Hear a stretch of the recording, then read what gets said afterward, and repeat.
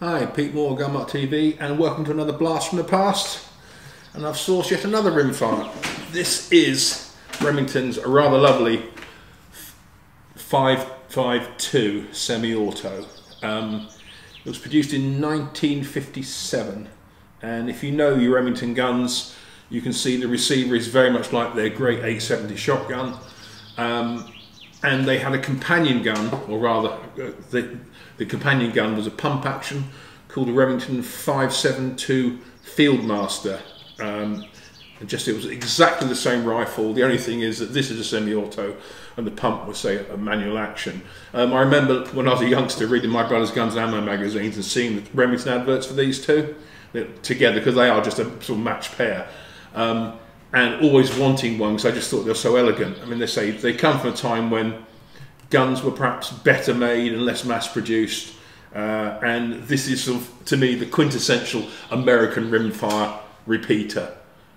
You know, you wander over the fields, you know, you're out there bashing rabbits, they're eating your crops and things, and you've got a handful of 22s and something like this rifle. And the other thing is, this design, well, both this and the pump action gun, are still current today, though I'm not sure what Remington are doing because they've declared bankruptcy, though I don't suppose that's going to make much difference to the actual firearms. Okay, let's look at the gun. Nicely made, 22-inch barrel on this, which is quite long. No need for that length, but I think that's the way it was back then. It runs a tube magazine, which is a fixed magazine that fills from under there. I'm doing a feature on the filling in this video, so we won't pursue that now.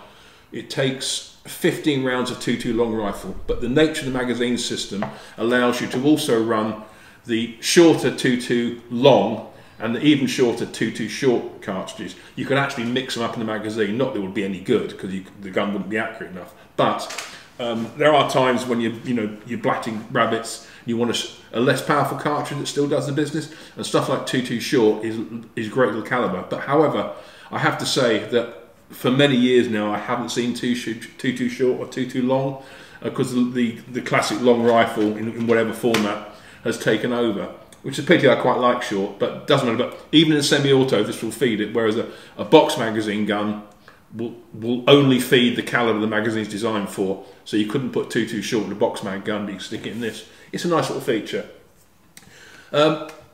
Gun is, you know, it was in its day a top quality gun. This is a farm gun. It's been around since 1976, I believe, and that was very kindly loaned to me.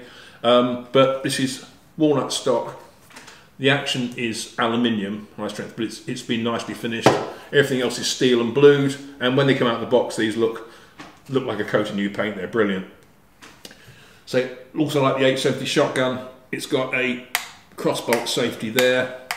Nothing special, but that's what it is, and it works quite well.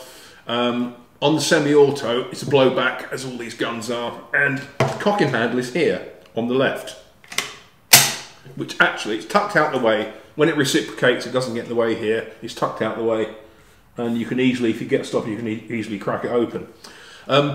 Remington went through a few different changes with the 552. This is a second version gun because it's got this built-in case deflector, which also blows a bit of the blast, because the problem with semi-autos, your head's up against the action and all the unfired gas and blast comes out the side as the action unlocks, so it's blowback. You can cop it in the face or in the eye. This thing deflects the brass. You see, when we're shooting it, it really aggressively deflects the brass, and to a great degree the gases. So it's nice for me, but if you're a left hooker, it's even better, because nothing comes back to annoy you. So this is the second model. They both had very basic sights. This is a slim blade with a brass tip up front, and where the rear sight was, because we've got scope on this one, it was a pressed plate sight. Basically, it was a very simple buckhorn type or semi-buckhorn with a ramp. So, Remington then went into a sort of a third phase with this gun, and they made the BDL, which is like Best Deluxe gun, and they did a couple of things. They fitted the aluminium sights of the 700 rifle with a big ramped blade up here, and also a ramped U-notch that gave you windage elevation as well as actual range correction. Then, for some unknown reason, they built the stocks with a raised comb just here, and it's probably the worst mistake they ever made, because this has got quite a high comb anyway, and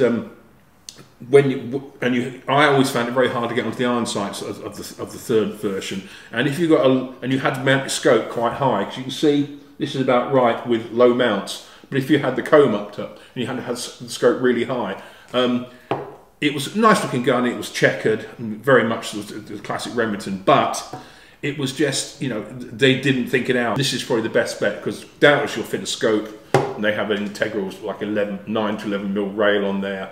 And I've got this very old Edgar Brothers scope. It's a 6x44 fixed in sports match mounts, 30 mils, and it's good enough for a rabbit roller. You can't complain.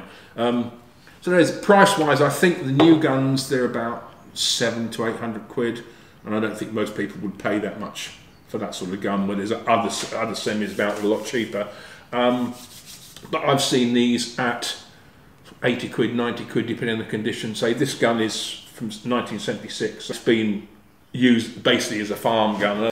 Okay, let's look at loading up the 5.52. So it's got a tube magazine, which is a little bit different, but it's just a magazine, that's all. But like all rimfire tube magazine guns, it loads from the front rather than the back, like a modern lever action in 357. You unlock this rotary collar here, and you can see there's a long brass tube, which is the magazine follower that also contains a spring. So you pull it out, you've got to pull it out until the actual follower, socket clears. So now you've got the loading port here, and it takes 15 rounds. You hold the gun at a slight angle for obvious reasons, so the gravity does it down. Drop it in the slot, it goes down. That's 1,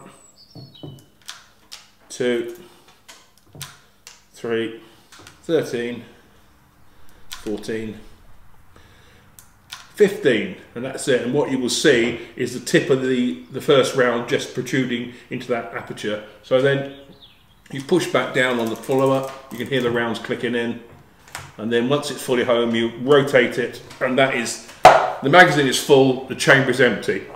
I think the real beauty of these tube magazine guns is that they're not reliant on a separate feed system like a Ruger 1022 or similar, which is convenient. But the big thing about it is, in the old days, you just go out with a pocket full of rounds and shoot. I mean, you've got 15 rounds in this gun, and it'll make it a good bunny basher. It shoots reasonably well. So when you come out of, when you're empty, you just load up. But you can top up at any time. If you've fired 5 rounds, you can stop, open up the magazine system, drop in 5 more, and shut it back down. It's a design from another era, but it works very well. Okay, let's just watch it shoot. Nothing special here, but we all like the guns going bang. So there's your safety catch there. That flips to fire. That's the safe. Cocking handle is rather neatly stowed away here, which I quite like. And it's on the left, so it suits right-handers. And also this case deflector and blast deflector is really nice, even for a right-hander. And obviously it's better for a left-hander. But it's a little feature that I think is well considered. Okay, so safety's on, cycle it, ready to go, and just shoot some.